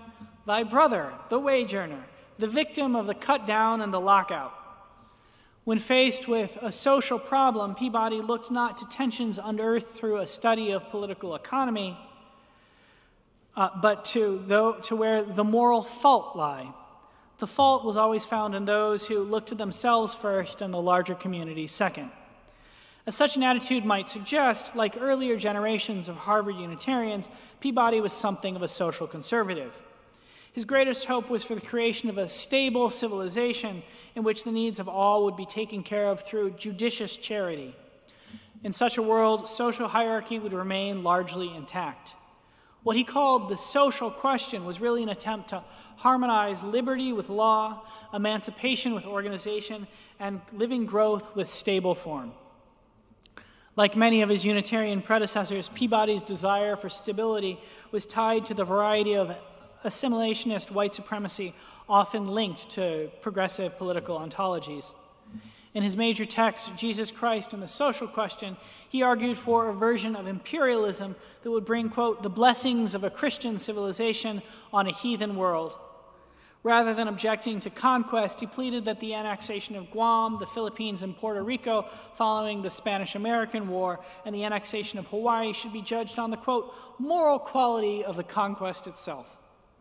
He thought that bringing supposedly inferior nations under the control of the United States would allow them to progress to the evolutionarily higher state he imagined was present in his own country. His attitude towards African Americans followed much the same tact. Peabody viewed his work with the Hampton Institute as, quote, a spiritual enterprise and a form of missionary service. The task of enlightened whites like himself was to train, quote, a backward race for citizenship. Consistent with earlier generations of white supremacist progressives, he argued against the innate biological inferiority of black people, noting that they had qualities from which a firm civilization could be built. The key was education. Properly applied to them, it would help them advance economically, politically, and socially, while leading them away from an unstable and intermittent piety into a rational and ethical faith, his own Unitarianism. Peabody mixed his progressivism with a prefigurative ontology. Over and against other theologians who emphasized apocalyptic readings of the Christian New Testament, Peabody argued the kingdom of God is within you. In words that paralleled the Russian anarchist Leo Tolstoy, Peabody wrote, the kingdom is described as both a present and a future state, as both an inward and an outward condition. Rejecting the image of Jesus as someone teaching that a radical break in human history was imminent, Peabody instead emphasized that his teaching of the kingdom meant that the moral life was available in the here and now. Whenever confronted with the gospel texts that seemed to confront his chosen reasoning of Christianity's central figure, he applied a basic hermeneutic. The more spiritual and ethical the teaching is, the more likely it is to come from the teacher's lips. Just as progressivism caused him to question the calls for revolution by populism, his biblical hermeneutics caused him to question Jesus' apocalypticism. Peabody's progressivism was also evident in his commitment to empiricism. Progressivism has been described as based in an epistemology of experience and the belief that philosophical ideas are to be judged by their historical impact rather than, quote, metaphysical or ideological doctrine. Peabody argued that if social ethics didn't help guide individuals, and by extension communities, in making the right choices, then it was as useless as moral philosophy, which frequently left its practitioners, quote, powerless when confronting a specific moral problem. In his classrooms, he introduced a case method that was inspired by the one practiced in the law school. His desire for social peace and his understanding of the role education played in reform come into clear focus in the case of labor unions, especially when contrasted with the populist industrial workers of the world. The IWW was and is a radical labor union organized around the theory that the working class and the employing class have nothing in common. Union members believe that a struggle must go on between these classes until it is ultimately resolved. This will come when a single people is fashioned from the workers of the world, and they then unite to take possession of the means of production. Peabody's solution to labor conflict was to advocate for workers' cooperatives and workers' moral education. In his view, workers' cooperatives were inherently prefigurative. If they were but created and supported, they would eventually lead to a situation where industry would be administered from a single center and for the sake of all. This transition to a post-capitalist economy was to be a gradual, evolutionary, and peaceful process. He described it in theological terms that were grounded in his understanding of the kingdom of God. He wrote, "A few plain people associate themselves into a cooperative enterprise, quite unconscious that they are in any degree bearing witness to the social principles of the gospel. They apply themselves to the simple problem of conducting a shop or factory with fidelity, self-sacrifice, and patience. And as their work expands, they seem to themselves to have made a good commercial venture. While, in fact, in one corner of the great industrial world, that are illustrating the principle of the Christian religion that industrial progress begins from within. In order to help workers move forward in this process of creating workers' cooperatives, Peabody recommended the formation of centers for workers' education. He helped found one himself in Cambridge. Its stated goal was education for oneself, fraternity for one's neighbor, good citizenship for the common welfare. The relationship between Peabody's perspective on labor relations and social peace is found in a critique he leveled against the IWW on the eve of his retirement from Harvard. In 1912, immigrant textile workers in nearby Lawrence, Massachusetts, called on the Wobblies to lead a strike for higher wages. In the resulting conflict, the union united workers from 40 different nationalities and across almost as many languages. Union leader Big Bill Haywood recalled it as the greatest strike that has ever been carried out in this country or in any other country. Its glory was not to be found in its size or effectiveness. Rather, it came from the way it prefigured the kind of world the Wobblies wanted to see created. Haywood wrote, "It was a democracy. The strikers handled their own affairs. There was no president of the organization. There was no one the boss could see except the strikers." The committee instantiated the union's vision of a globally united working class that could come together and defeat capitalism. At the same time, Haywood told a reporter that its action of uniting the roughly 25,000 workers who toiled in Lawrence's textiles mills should be understood as a new kind of violence, the havoc we raise with money by laying down our tools. This new kind of violence was not the only violence present during the strike. The police killed the striker and immigrant Anna Lupizzo while she was walking a picket line. In the wake of her death, Peabody equivocated the violence that resulted in her death and the Wobblies' new kind of violence, which was really a path-breaking form of nonviolent direct action. In an unpublished essay, he blamed the strike equally on the mill owners' failure to deal with the employed as human beings and the professional agitators of the IWW. He felt that none of the parties were rational. Neither the mill owners nor the mill workers understood the, quote, delicate mechanisms of economics. The conflict that had erupted between them could have been avoided if they underwent a moral reformation and were properly educated on the finer points of social reform. What was needed was the strengthening of the connection between liberal education and modern life. In his analysis, he also made a frequent complaint that progressives frequently level against populists. Calling the strike "those riots in Lawrence," he blamed the blind masses for falling under the sway of a very clever leader. Overall, the essay reflected his belief that movements based on, quote, reform and discontent were fundamentally oppositional to order, patience, and restraint. Peabody could have had another response. Other religious liberals of his generation were taken by the prefigurative spirit they sensed in the strike, rather than its violence. Henry Emerson Fosdick described the strikers as conscious of a solidarity that overpasses all differences of color, nationality, and speech. He also believed that they joined the union because its spirit, not because of its ideology. As a pastor, he recognized that this was similar to why some men joined the church. For his part, John Haynes Holmes praised the strikers as our living brothers and commended those who fought a brave fight in Lawrence. He also criticized those who preferred abstract principles to the concrete, suggesting that progressives who preferred social peace to social justice were more committed to otherworldly metaphysics than they might be willing to admit. However confused Peabody's desire for social peace might have left him on the role of violence and social struggle, he had nothing directly to say about sovereignty. To the extent that his views on the subject can be reconstructed, they suggest that he believed the United States and the world were best ruled by an enlightened elite. In this view, he was little different from many white supremacist populists who thought that the United States was a white man's republic and were committed, in their own words, to the hegemony of a single race with a common civilization. They believe, as he seems to have, that some humans were fit to rule while others were not. Peabody made his distinction upon educational lines. The white supremacists made theirs upon racial lines. Such a position should not be unexpected. The progressive belief that education is the key to social reform can easily transmute into a belief that the educated are the ones best equipped to rule. Not all progressives are willing to admit to such a view, though Peabody certainly did. Progressives like Brown are also frequently confused about the role violence plays in politics.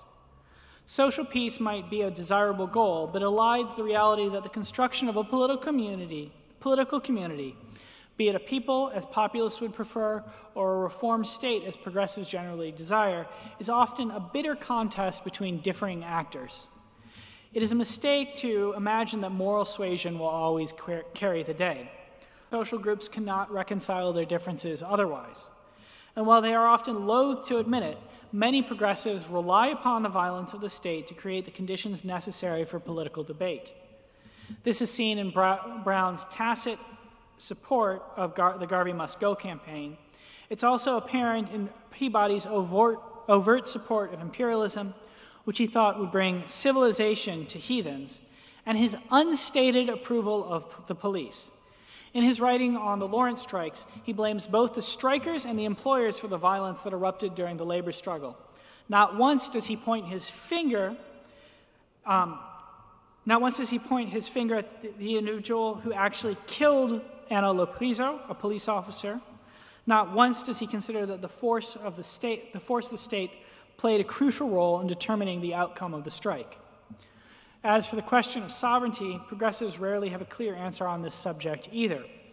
Brown did not. He simultaneously appealed to and denounced the courts. He ultimately relied upon a judicial system to remove his greatest political enemy, all the way making appeals to the power of moral suasion. In Peabody's case, his position is akin to the meritocratic arguments made by many progressives today. These arguments often fuel the growth of populist movements directly. They feed narratives that it is an educated elite rather than a people who should rule. I'll take up these issues of sovereignty and violence in greater depth in my third and final lecture, where I'll turn from historical actors to contemporary events. There, I will examine the potential a blending of prefigurative, progressive, and populist ontologies might offer for confronting the crises of the hour: the climate catastrophe, the rejuvenation of white supremacist populism, and the dissolution of democracy. Beginning with a discussion of the events in Charlottesville, Virginia, I will ask what Unitarian Universalists are being called to do today. I'll speculate on how living into this call will require clearer thinking about the relation between the state and violence, how it will necessitate a confrontation with the white supremacist elements frequently tied to progressive ontology, and how we must look to the voices and movements on the margins to form a new sovereignty that could allow for the creation of a new multiracial, multicultural, multilingual, and multitudinous people that embodies something of what we might call our new religion of democracy, the beloved community, or even the kingdom of God. But for now, I bid you good night, and thank you for your attention.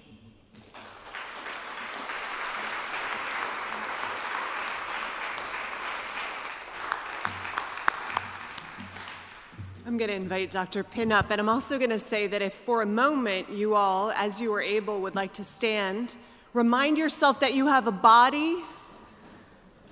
Years ago, I did an April Fool's newsletter column that said that the back pews were going to be replaced by Barco loungers. Got me in huge trouble, but I bet right about now, you're wishing that were the case. So stretch, feel yourself back in your body. Take a deep breath as we take everything in tonight. And the chart blue of the sunset changes the color of our windows. Take it all in. And then let's be seated and listen to our respondent for the night, and then we will gather for a reception afterwards.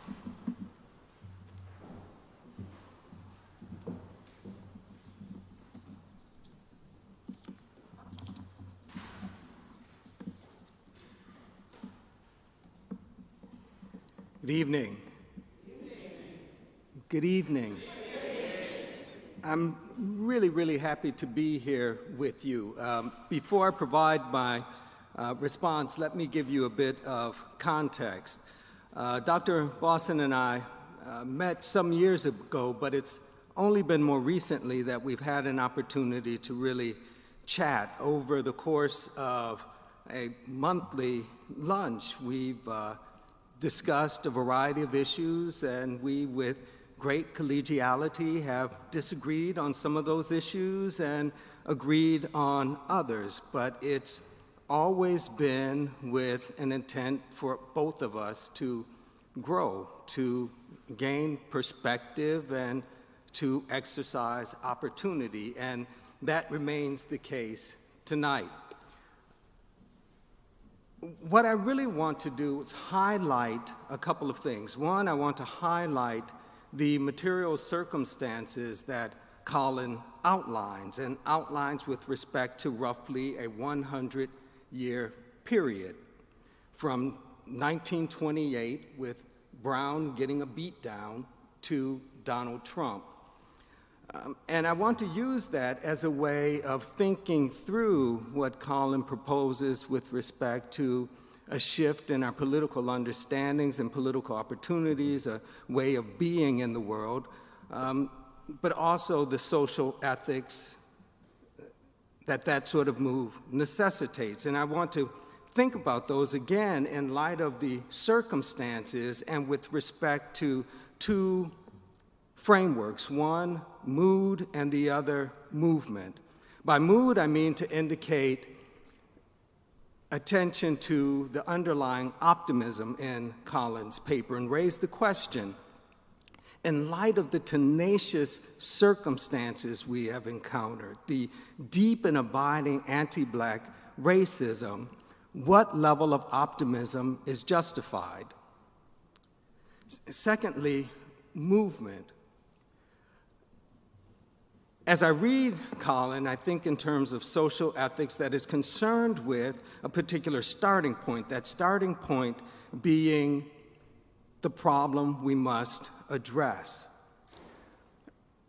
But I propose, and again, based upon the circumstances, if we might not need to shift that starting point, that point of movement, away from the problem that needs to be solved to the failure of our efforts. And I raise the question of the failure of our efforts in light of both Brown and Garvey.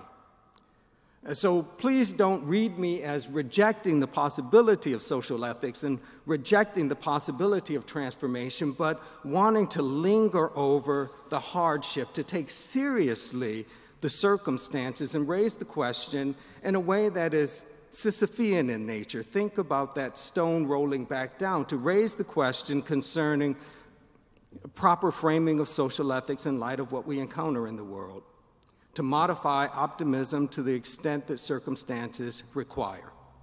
Yeah? All right. Colin's insightful lecture highlights a period historian Garoyd Wilmore identifies in terms of the Black church's de-radicalization. And he frames this in terms of the death of a central figure, Bishop Henry McNeil Turner of the African Methodist Episcopal Church. He passes away in 1915 outside of the United States. But this is what's important about Henry McNeil Turner. In 1895 in Atlanta, Georgia, the same year that Booker T. Washington gives his famous or infamous speech, depending on your perspective, in which he calls for economic unity but accepts social distinction. When it comes to the economic well-being of the United States, we are united like the hand, but when it comes to social issues, we are as separate as the fingers. He's fine with that. In the same year, in the same location, Bishop Henry McNeil Turner argues, God is a Negro. 1915, he passes away. In 1895 in Atlanta, Georgia, he argues, God is a Negro. And he suggests that any group of people that doesn't worship a God that looks like them is a population of blockheads, and they get what they deserve. right? That he argues that African Americans are the only civilized group who worship a God who looks nothing like them. They go to church and they worship a blonde-haired, blue-eyed Jesus, a God who looks nothing like him. And he argued that they cannot make progress until they recognize their direct link to divinity. For him, this is a call to rethink theological anthropology in a way that allows black people to understand that they rightfully occupy time and space. This is the gentleman who also argued until the United States does right by black people, its flag is a dirty rag. He says this in the Deep South. In more recent years, just kneeling will lose you your job. Imagine what this could have cost him. But he argued the flag is a dirty rag until the United States does right by black people. He dies in 1915, and Gaylord Wilmore says, this marks the end of a certain type of black church, with the possible exception of a couple of figures, one of them being another AME, Reverend C. Ransom, the socialist who is all about the business of transforming the world, that the church is a base for doing this, and that anyone who has a theology that is not committed to the world, hasn't gotten their hands dirty, and really ought to rethink the label Christian. So there's Reverend Ransom, and there's Ida B. Wells, and other black church figures who offer a theology informed by social critique, yet black churches are overwhelmingly shifting due to the pressures of socioeconomic transformation that marks the Great Migration. African Americans moving in large numbers, overwhelming these churches. They just cannot respond to the need. And so many of these churches, rather than rethinking resource, turn inward. It's not about transforming material circumstances. It's about getting right with God.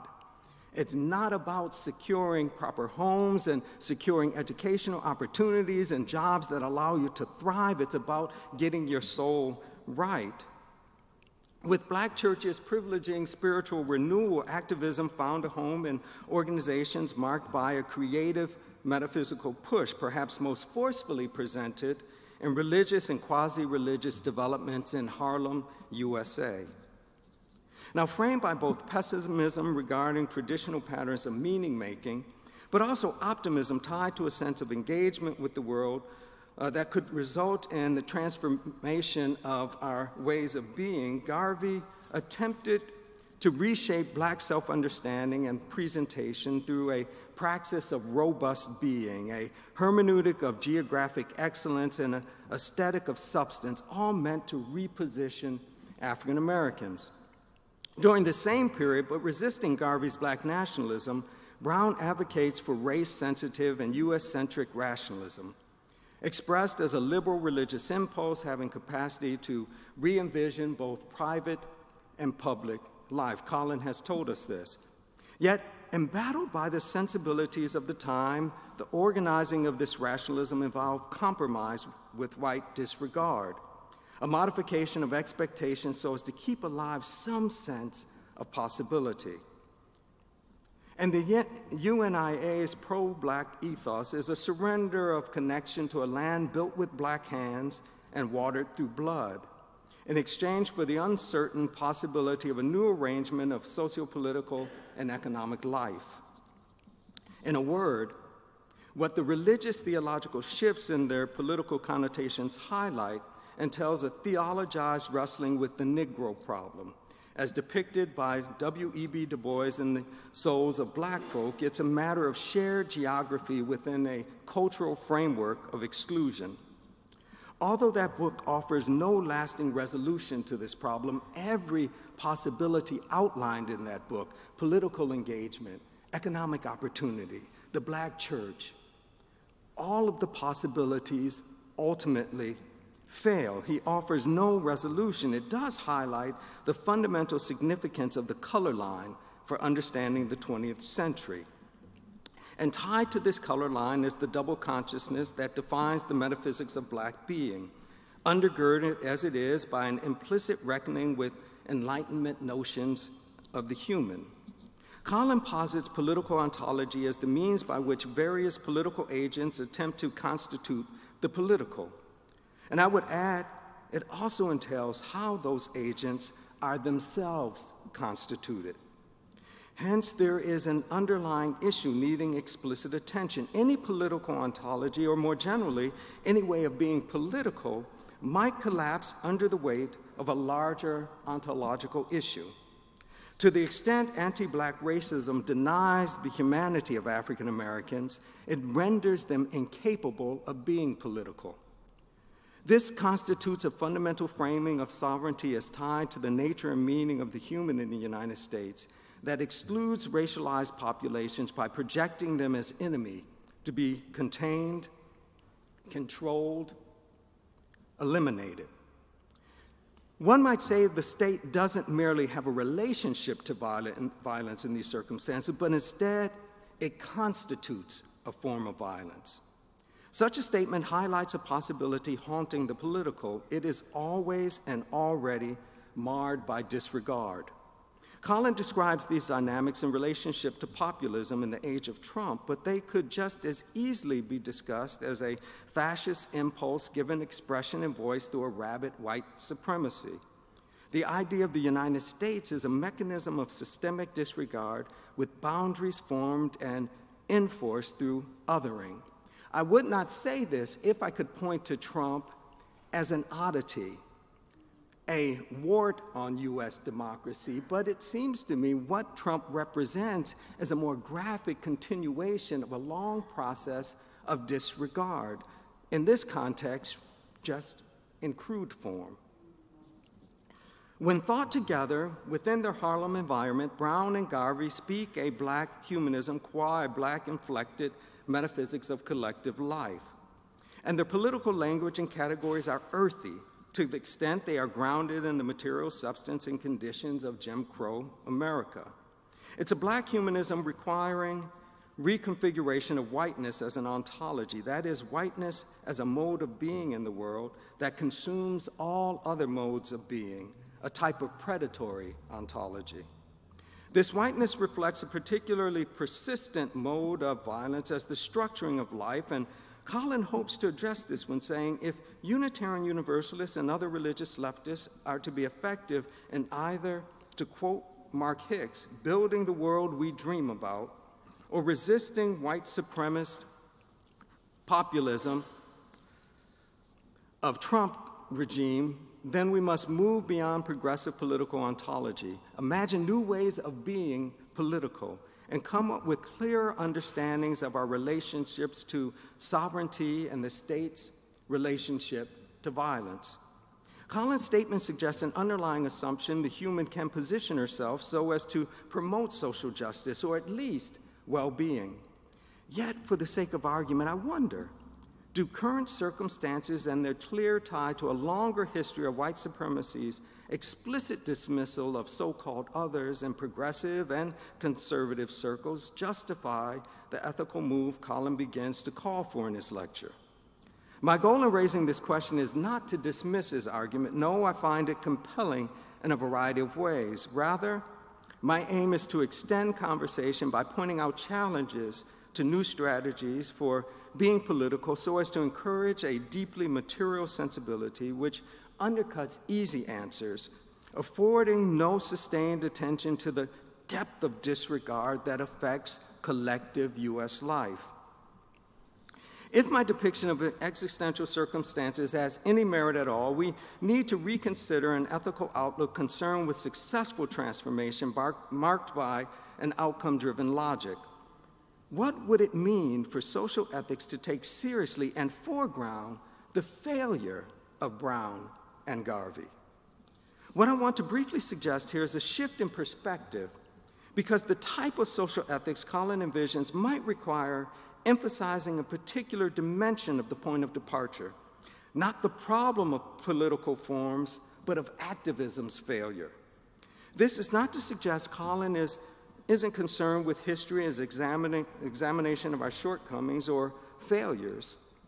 No, I'm suggesting the value in highlighting these failures as the point of departure for ethics. Such, then, is a shift in social ethics, what ought we do, as reflection not on the problem of what we want for the world over against the modalities of injustice most pernicious to us, but rather on what our best efforts have failed to accomplish over and over and over. In the context of Colin's lecture, this would entail attention not to Brown and Garvey's agenda, but rather the manner in which the politics of white supremacy topples their organizing.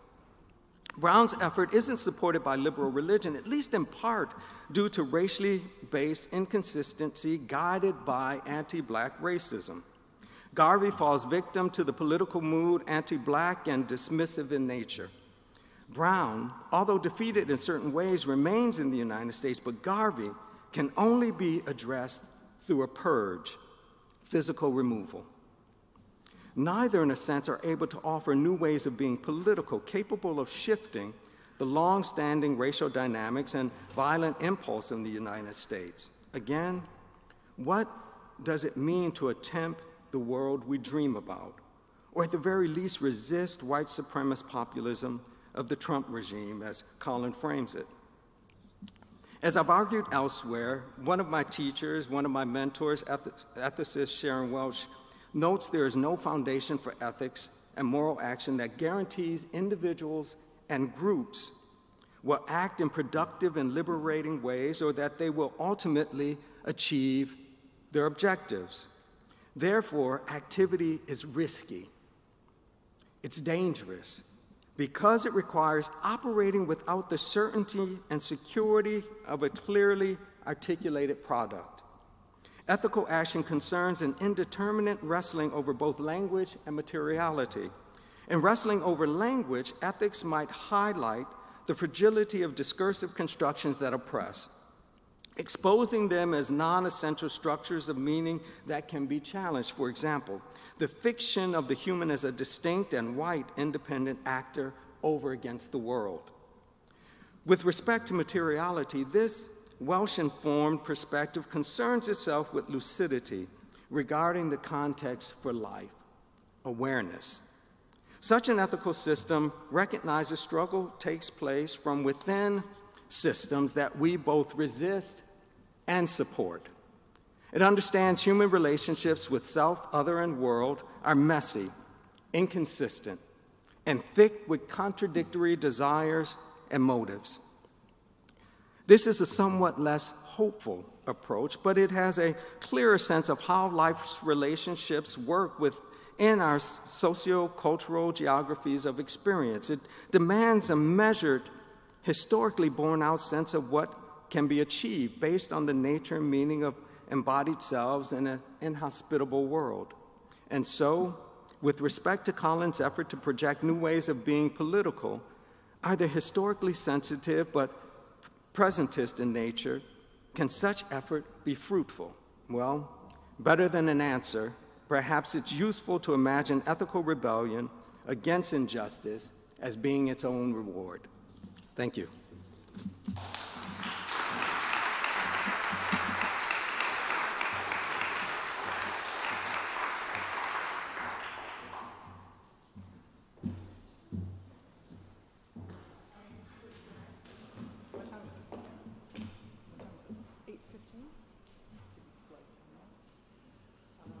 So we thought we would just have an opportunity for a couple of questions, just 10 minutes at the most.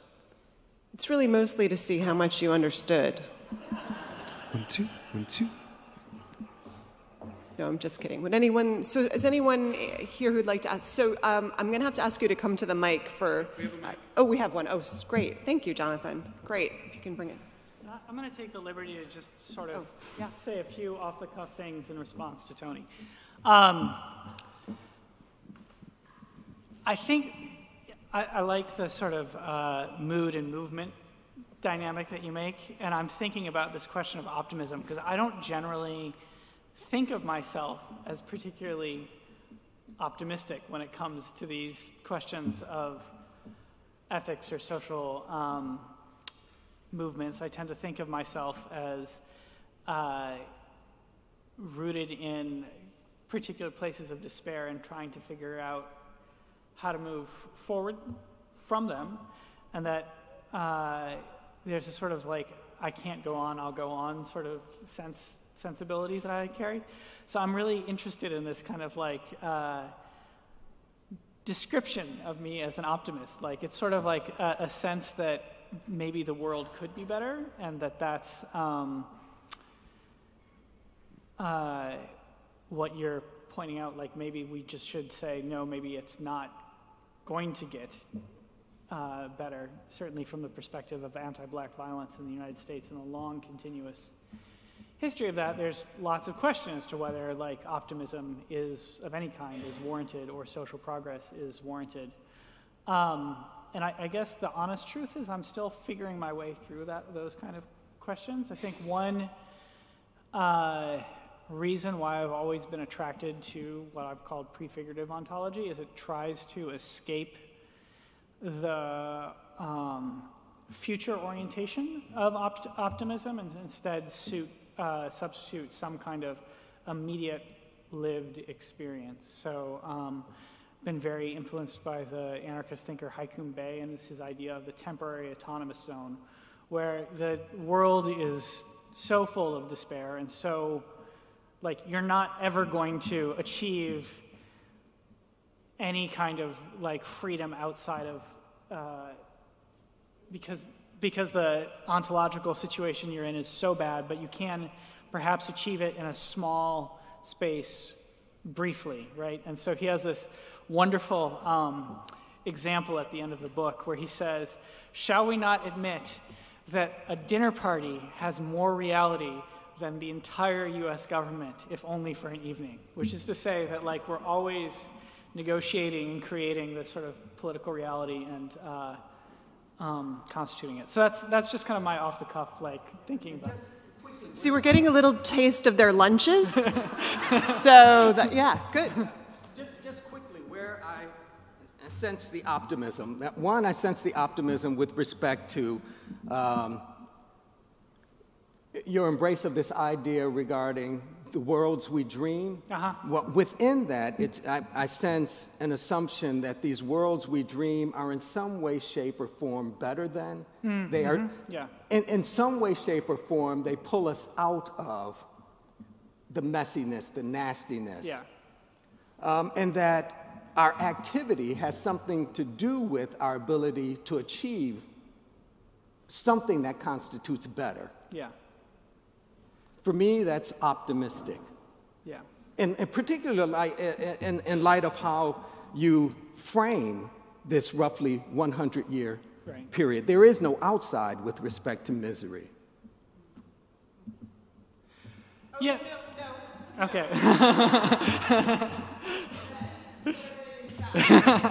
So I've been thinking not so much about Jackson as an early marker of American racism, but thinking about Bacon's Rebellion and the Virginia race laws and how they served to divide and conquer that early alliance between white indentured servants and African slaves, and thinking about how the racism that came from that and the white supremacy that came from that served not only to oppress African Americans, but also served to oppress poor whites because that eliminated their political power. You know, they got to keep their shirt on while they were getting whipped. You know, so thinking about that and thinking about how, you know, it's easy for me as a progressive to look at Trump supporters and say, you know, you're being fooled. Trump really isn't on your side. He's using your call to white supremacy and your sense of victimhood to trick you into supporting him, who is not interested in giving you power or anything. But then thinking about that again from the progressive side and thinking of that as a Unitarian, and thinking about our tendency to believe in a intellectual meritocracy, that you know, we're enlightened, we want the best for the world, but are still not involved in creating class power for people who are the victims of white supremacy and the victims of class structures that oppress them. I'm trying to disentangle the question because that seems more of a comment, but I think if I were to just sort of say, like, if the question is, like, so why Jacksonian populism rather than Bacon's rebellion, if that's the question, like, why start there? That I chose that point because that's a sort of self-identified point for Trump and his cohort of people, right? And you can go much further back and make sort of different conversations about the construction of race and whether, you know, is the Jacksonian moment different than previous moments or not. I think that it's, I think it's an open question on some level whether it is different, but the thing that's interesting about it to me, well, there's two things. One is it's very consciously self-identified by Donald Trump. He has a portrait of Andrew Jackson moved into the Oval Office. He gave a speech, which is a horrifying read, on the 250th anniversary of Jackson's birth at his birthplace. And that it's also a moment where I would argue that what I'm calling white supremacist populists, but certainly people like John Quincy Adams and Ralph Waldo Emerson and Margaret Fuller are trying to draw a distinction between themselves and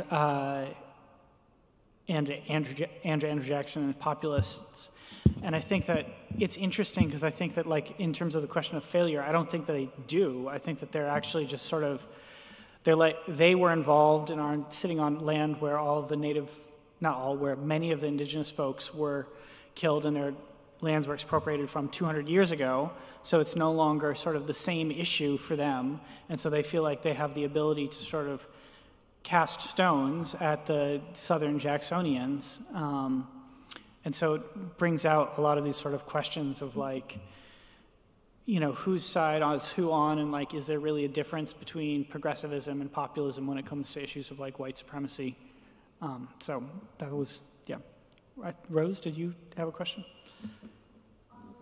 Yeah, I guess as I'm listening to both of you, I am searching in vain for an intersectional look at this period. There are no women in this story that I can find.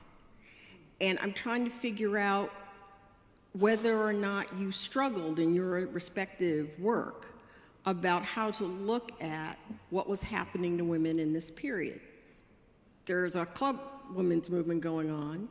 There's a suffrage movement going on. And I'm just trying to figure out how that figured into the work that either of you have done around this period. Yeah, I mean, I think that for me, you know, this is one lecture looking at two figures. And so in sort of the larger body of my work, I talk a lot about Amy Jacques Garvey. I talk a lot about the women member of the Garvey movement and sort of their relationship to that. Suffragette, I frame sort of progressivism in many ways in relationship to the passage of the suffrage movement and how people view this as, like, a real moment of social turning. You know, I think it's a struggle to do everything in one lecture, and yeah, and so I wasn't trying to make you account for that in a single lecture. I was just trying to get a sense of, in the sweep of your work, how the look at women fits into it. Yeah, and I guess the other thing I would say, that one of the things that I did not talk about here, but again talk about elsewhere, is that populism as a political ontology does have a sort of strongly male-gendered element to it. And so you can find, like, women who are in populist movements and leading populist movements even, but, like, in general, it's an overwhelmingly masculine movement, in part because at least most populists are interested in sort of constructing, I mean, the title of the first lecture is A White Man's Republic, because the Jacksonian populists are interested in constructing a white male subject. So I love the question. I'd like to think about it in terms of two areas of my work. So one in terms of religious history, but the other a theological approach to black humanism. And this period, the kind of emergence of the Harlem Renaissance, right, and the kind of energy of the Harlem Renaissance, it's impossible for me to kind of think about the development of black humanism as a counter-theology without figures like Nella Larson, right? Her book, Quicksand, is brilliant, and it doesn't surprise me that it doesn't receive more attention because it leaves, I don't know if you've read it or not. If you have not read it, you need to put it on your summer reading list, and you will send me an email thanking me for this. It is a brilliant text in which it wrestles with this fundamental question of human suffering, right? It's this theological and philosophical question, and she tackles it without flinching. What can you say about God in light of human suffering in the world? And ultimately in this text, she says nothing. You can say nothing, right? It is a brilliant text, so wrestling with her, and it's impossible to do work on black humanism and these alternate theological platforms without someone like Zora Neale Hurston, for whom prayer is for the weak-minded, right? And within these texts, you get this kind of deep and sympathetic read of the religious landscape of black America in ways that looks beyond the black church, but what these religious opportunities offer at the end of the day do very little to end violence against black women, yeah?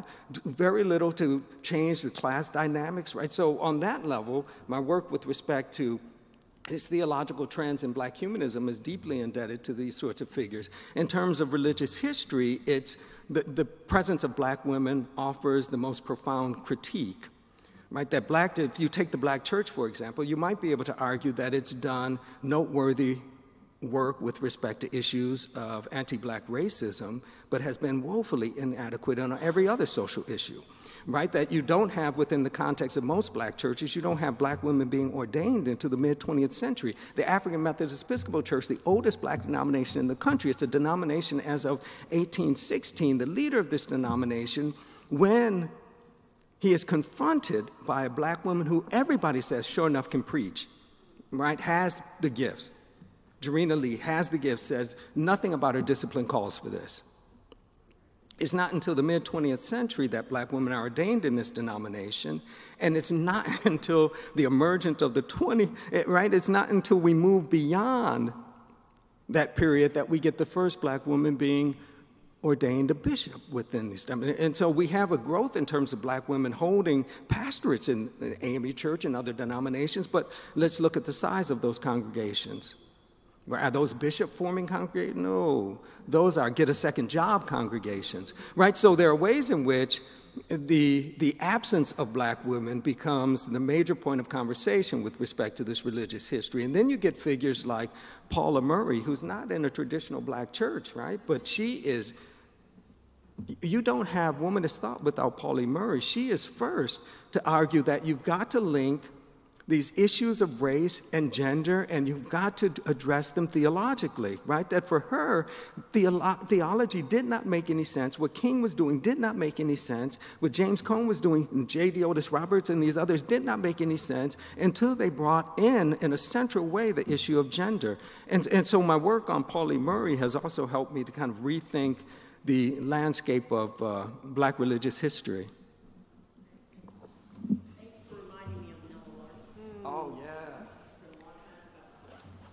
So I think we could go on like this for a while, but I think you too also probably could use a piece of cheesecake and a glass of something in reward for all the mental energy we have just enjoyed, but you have expended. So first of all, I'd like us all to thank Dr. Bossen and Dr. Pinn for tonight.